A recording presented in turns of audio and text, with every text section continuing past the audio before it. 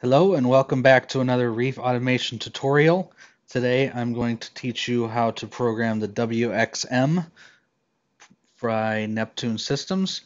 The WXM will control Ecotech Marine MP 10, 40, and 60 pumps. It'll also control Radion generation 1 through 4. So let's go through the basics of the WXM. So when you first get a WXM, you need to go to the module section and you will find the WXM and you need to click on the attach and hit the button up here. When you attach, you will then go to your pump and you'll go through the attachment configuration, which is online. And once it's attached, it'll show up on the bottom here. Once it shows up, it'll become an outlet just like any other outlet. So for instance, I have two radions. So here's my LED left and my LED right. I also have a number of wave pumps. I have two MP40s and two MP10s, and they are located right here, Reef Wave and LED. So we'll first go through the LED programming, which is pretty simple. You'll see, depending on your generation of radion, you will see different sliders here at the bottom. So for instance, I have a generation 4. So I can put in an interval here. I can add a point, adjust a point, remove a point. And if I go to adjust the point at a certain time, I could put how much percent I want that to be. So if at 9 o'clock I want it to be at 50%, I put 50%. And then I can come down here and I can select a specific preset that's already built into the Radion, or I can go down here and adjust whatever slider I want to the corresponding color channels. On the right here, you'll see that there is the storm and the lightning or the cloud cover. So what this does is it simulates cloud cover or light or a thunderstorm during that particular time.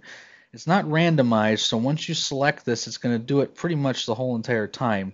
So if you wanted to add a storm or cloud cover, you'd have to put a point here and make it just specifically cloud cover for that period of time.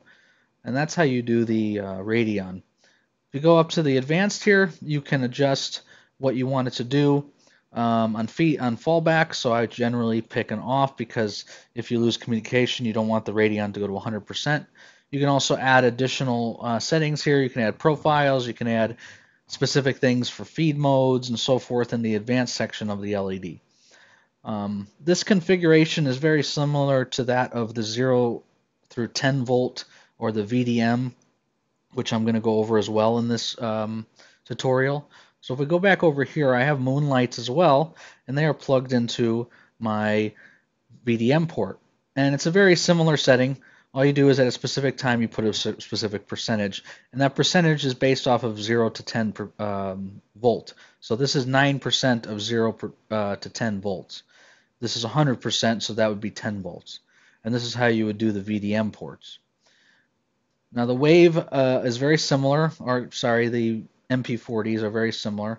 You click on them and you pick a time right here by adjustments. So you can remove it, adjust it, or add one to it.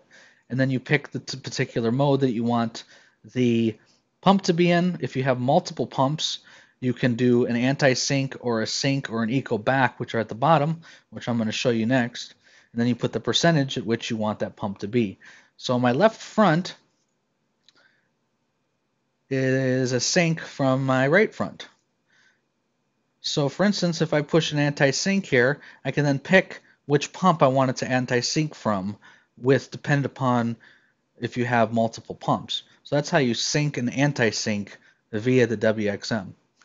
So again, that's how you program the WXM for Radion or an MP40, 10, or 60. Also, there's the basics on a 0 to 10 volt dimmer for moonlights. So if you liked the video, please hit the like button below. Also subscribe to my channel, and if you have any questions or concerns, just leave them in the comments below. I appreciate you watching, and have a great day.